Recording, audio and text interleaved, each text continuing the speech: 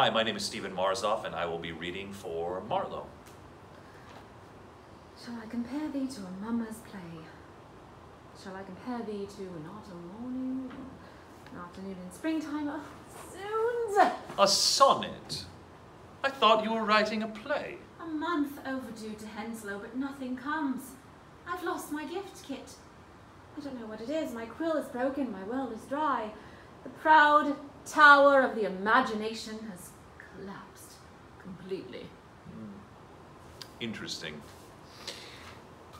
And how are your marital relations, Will? The Hathaways, The bedroom?